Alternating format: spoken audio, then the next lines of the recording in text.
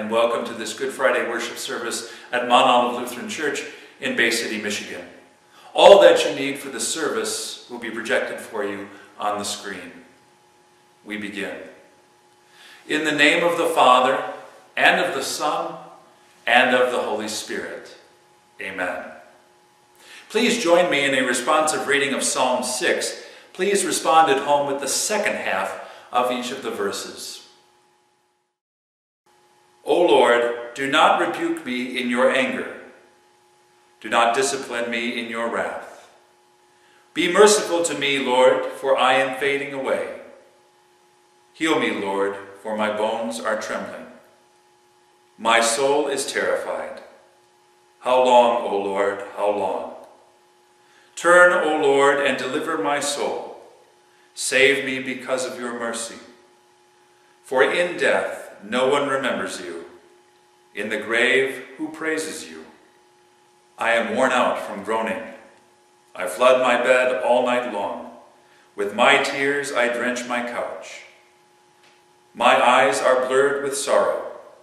They are worn out because of all my foes.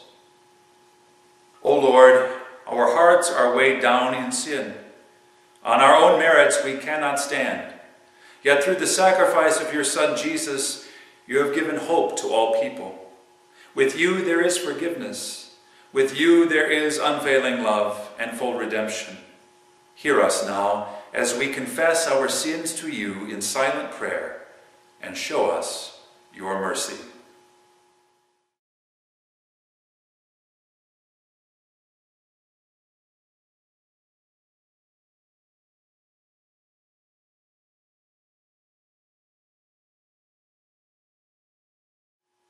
Turn away from me, all you evildoers, because the Lord has heard the sound of my weeping. The Lord has heard my cry for mercy. The Lord accepts my prayer. They will be put to shame. All my enemies will be terrified. They will turn back. They will be put to shame in an instant. We gather around God's Word on this Good Friday. The message rings clear. Look, the Lamb of God, who takes away the sin of the world. Look, my servant will succeed. He will rise. He will be lifted up. He will be highly exalted. Just as many were appalled at him, his appearance was so disfigured that he did not look like a man, and his form was disfigured more than any other person. So he will sprinkle many nations, and kings will shut their mouths because of him, because they will see something they had never been told before, and they will understand something they had never heard before. Who has believed our report, and to whom has the arm of the Lord been revealed? He grew up before him like a tender shoot, and like a root from dry ground. He had no attractiveness and no majesty. When we saw him, nothing about his appearance made us desire him. He was despised and rejected by men, a man who knew grief, who was well acquainted with suffering. Like someone whom people cannot bear to look at, he was despised, and we thought nothing of him. Surely he was taking up our weaknesses, and he was carrying our sufferings. We thought it was because of God that he was stricken, smitten, and afflicted. But it was because of our rebellion that he was pierced. He was crushed for the guilt our sins deserved. The punishment that brought us peace was upon him, and by his wounds we are healed. We all have gone astray like sheep. Each of us has turned to his own way. But the Lord has charged all our guilt to him. He was oppressed and he was afflicted, yet he did not open his mouth. Like a lamb he was led to the slaughter, and like a sheep that is silent in front of its shearers, he did not open his mouth. He was taken away without a fair trial and without justice, and of his generation, who even cared? So he was cut off from the land of the living. He was struck because of the rebellion of my people. They would have assigned him a grave with the wicked, but he was given a grave with the rich in his death, because he had done no violence, and no deceit was in his mouth. Yet it was the Lord's will to crush him and to allow him to suffer. Because you made his life a guilt offering, he will see offspring. He will prolong his days, and the Lord's gracious plan will succeed in his hand. After his soul experiences anguish, he will see the light of life. He will provide satisfaction. Through their knowledge of him, my just servant will justify the many, for he himself carried their guilt.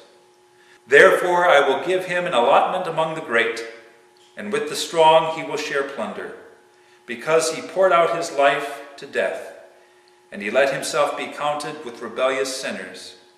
He himself carried the sin of many, and he intercedes for the rebels. This is God's word.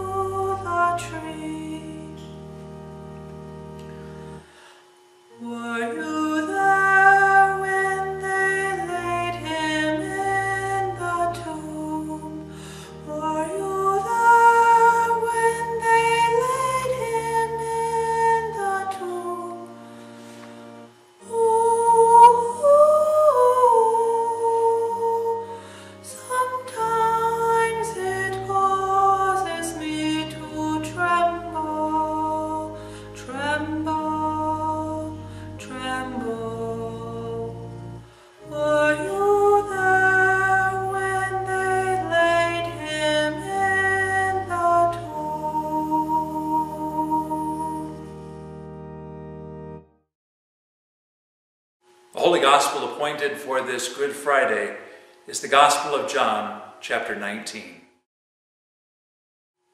Carrying his own cross, he went out to what is called the place of a skull, which in Aramaic is called Golgotha.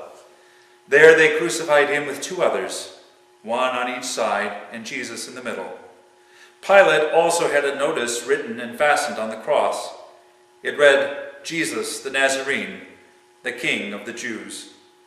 Many of the Jews read this notice because the place where Jesus was crucified was near the city, and it was written in Aramaic, Latin, and Greek.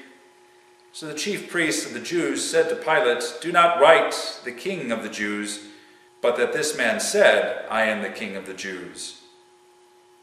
Pilate answered, "What I have written, I have written." When the soldiers crucified Jesus, they took his clothes and divided them into 4 parts, 1 part for each soldier. They also took his tunic, which was seamless, woven in one piece from top to bottom. So they said to one another, "Let's not tear it. Instead, let's cast lots to see who gets it." This was so that the scripture might be fulfilled, which says, "They divided my garments among them, and cast lots for my clothing." So the soldiers did these things. Jesus' mother, his mother's sister, Mary, the wife of Clopas, and Mary Magdalene were standing near the cross. When Jesus saw his mother and the disciple whom he loved standing nearby, he said to his mother, "Woman, here is your son."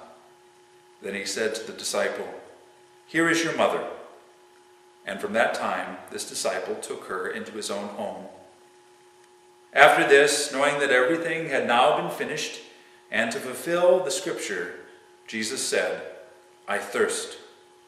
A jar full of sour wine was sitting there, so they put a sponge soaked in sour wine on a hyssop branch and held it to his mouth.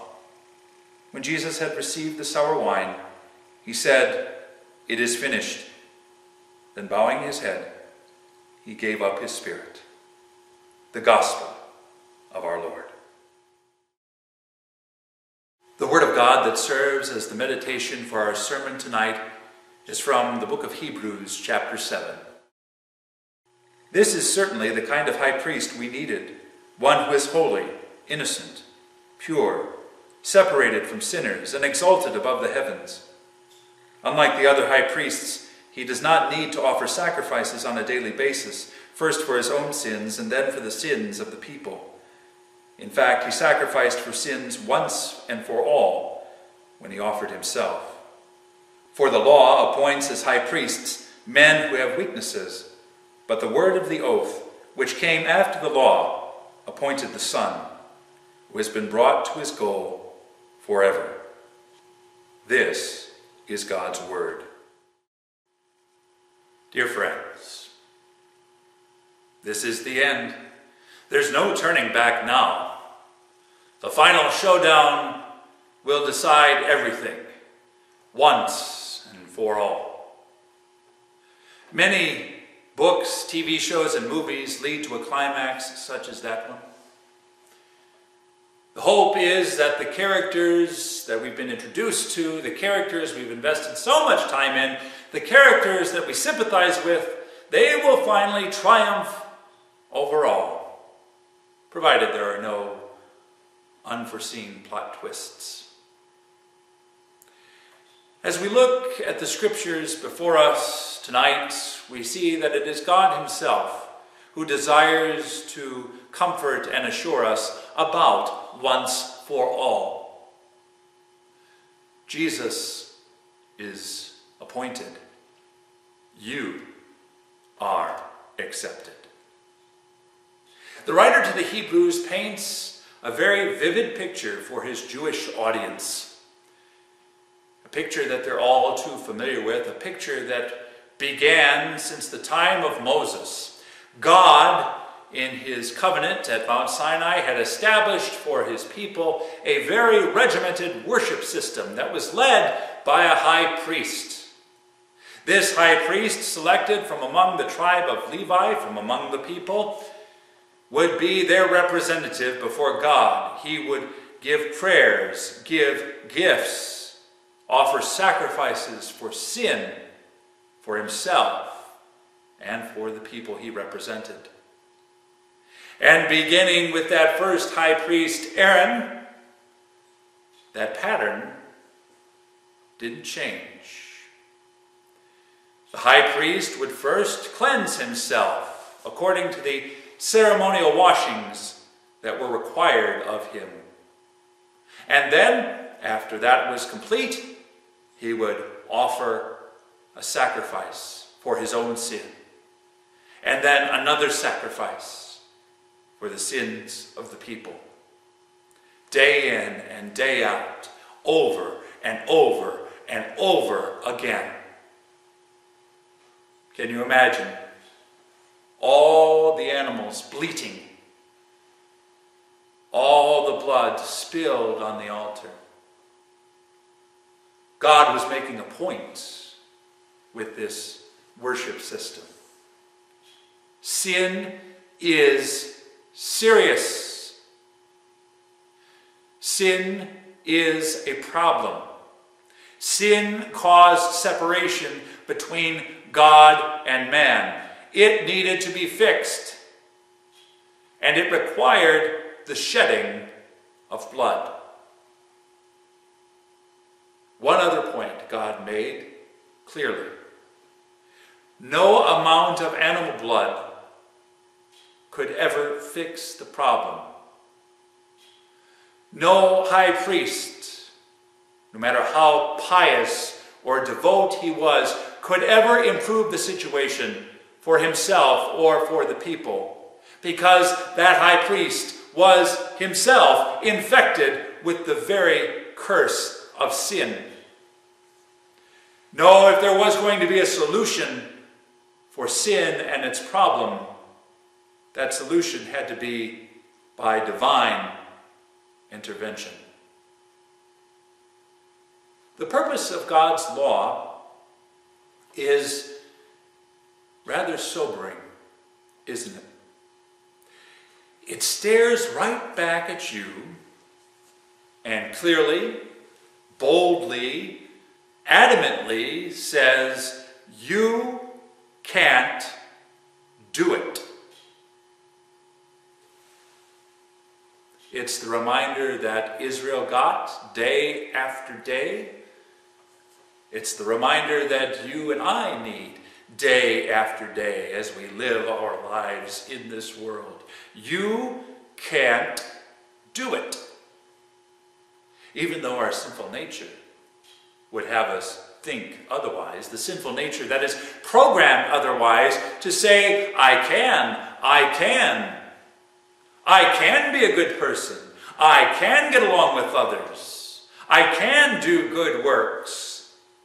I can, if I look deep, deep down inside of myself, I know I can change. I can. And God's law stares right back, unblinking, and says, you can't do it. None of us can. And so God had to appoint another high priest. A high priest that truly meets our need. One who is holy, blameless, pure, set apart from sinners, exalted above the heavens. Unlike the other high priests, he does not need to offer sacrifices day after day, first for his own sins and then for the sins of the people. God appointed Jesus, his own son. Jesus, who did not need to offer any sacrifices for sin because he had none. Jesus, who perfectly obeyed and lived under God's holy will, who separated himself far and above from the rest of humanity. Jesus, who is our perfect high priest, became the perfect sacrifice before God, holy, pure, and blameless. He became that perfect sacrifice on Calvary. On that cross, he endured the torments of hell. He endured the insults, the pain, the abandonment, all for you and me.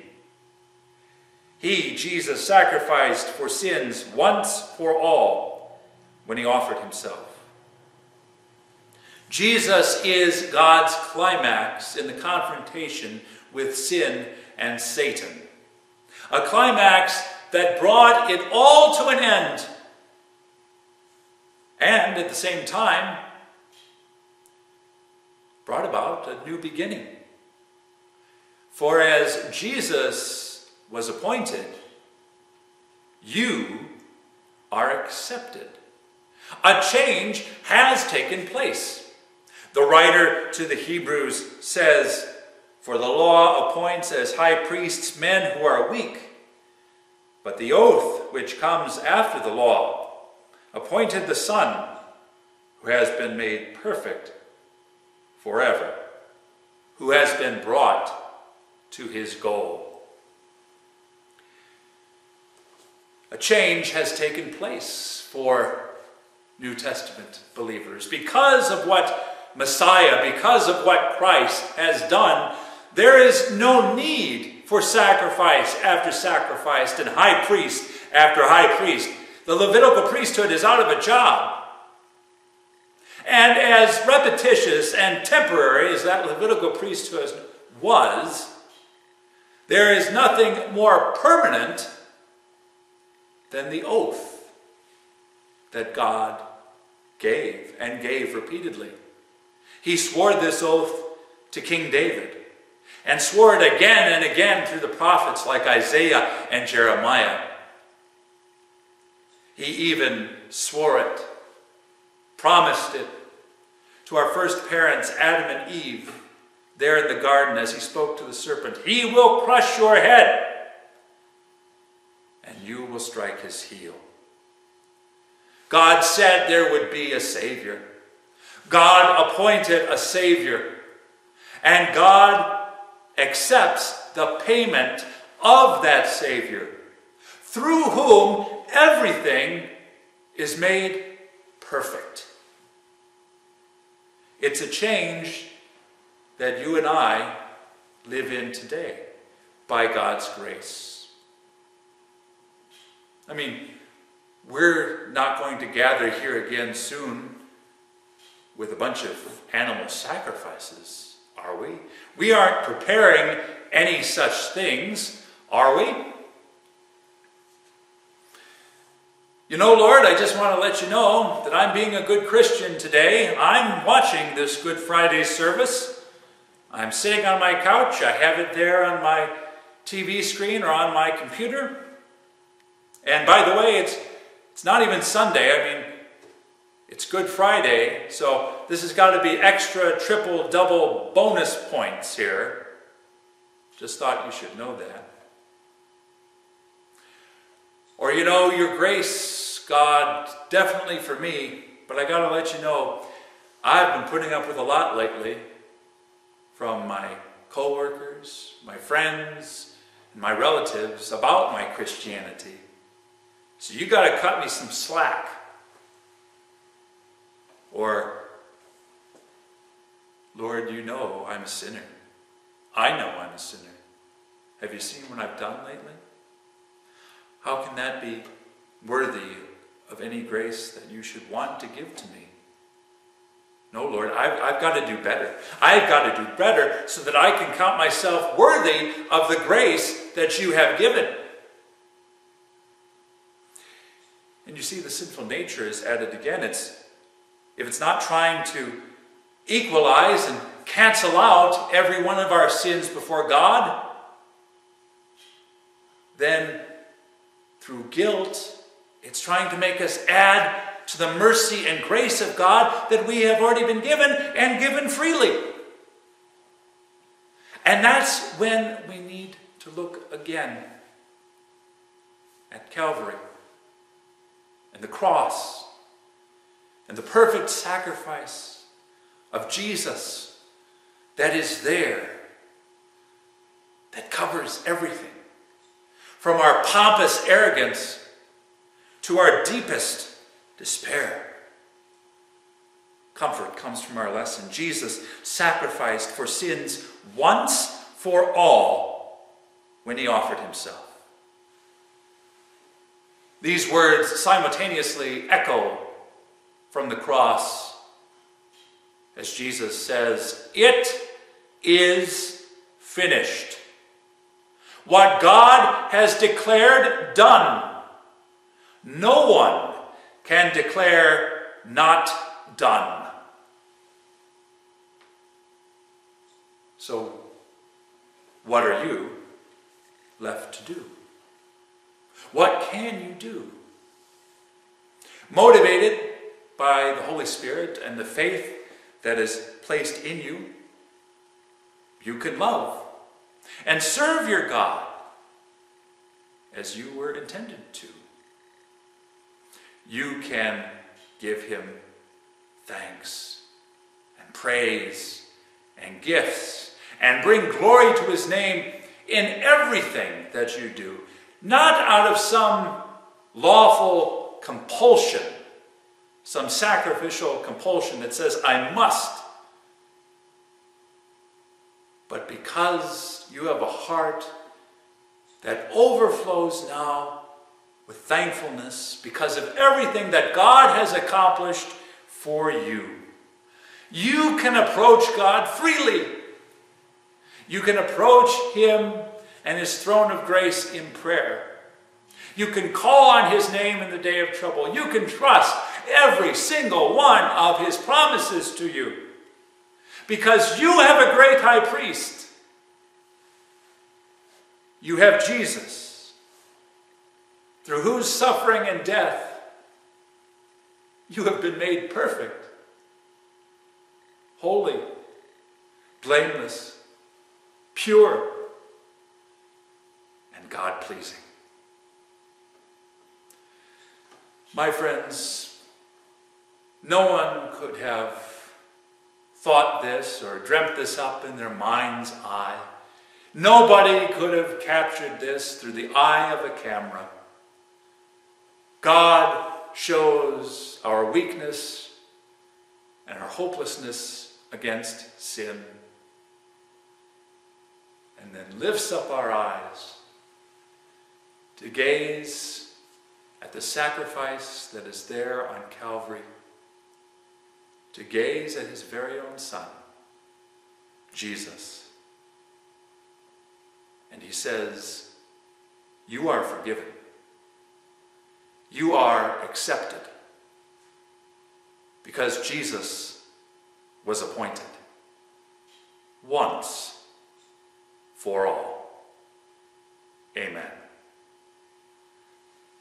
In response to the word of God we have heard, please join me in the responsive reading and the second half of each of the psalm verses from Psalm 22 and Psalm 16. My God, why have you forsaken me? My groaning does nothing to save me. My God, I call out by day, but you do not answer. I call out by night, but there is no relief for me. I am a worm and not a man, scorned by men and despised by the people. All who see me mock me. They sneer, they shake their heads. They say, trust in the Lord. Let the Lord rescue him. Let him rescue him if he delights in him. Like water I am poured out. All my bones are pulled apart. My heart has become like wax. It is melted in the middle of my chest. My strength is dried up like broken pottery, and my tongue is stuck to the roof of my mouth. You lay me in the dust of death. Dogs have surrounded me. A band of evil men has encircled me.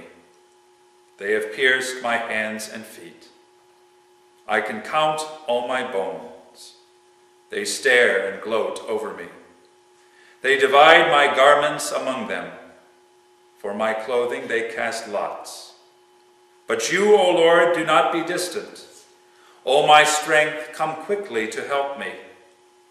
Guard me, O God, for I take refuge in you. I have set the Lord always before me. Because he is at my right hand, I will not be shaken.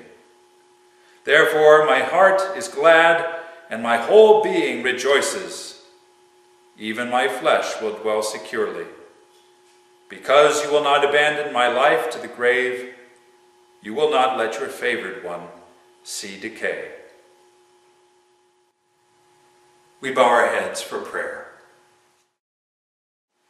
Dear Savior Jesus Christ, with your triumphant cry of victory from the cross, you brought to a close your blessed work of redeeming us from our sins. Mortal tongues can never express all the praise due to you for this gift of your love, namely your body given into death and your blood shed for our sins.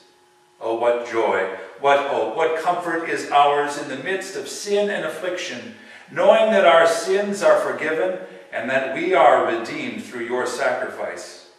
May our hearts never stray from you, and may we never cease praising you. Sprinkle our sins with your blood and blot out our many transgressions from God's sight forever. As long as we live, shower us with your grace, bestowing every needful blessing upon our souls and bodies. It is in your name we pray, and that we join in praying. Our Father, who art in heaven, hallowed be thy name. Thy kingdom come, thy will be done on earth as it is in heaven. Give us this day our daily bread, and forgive us our trespasses, as we forgive those who trespass against us. And lead us not into temptation, but deliver us from evil. For thine is the kingdom, and the power, and the glory, forever and ever. Amen. The Almighty and merciful Lord, full of wondrous and boundless love, the Father, the Son, and the Holy Spirit, bless and preserve you. It is finished. Amen.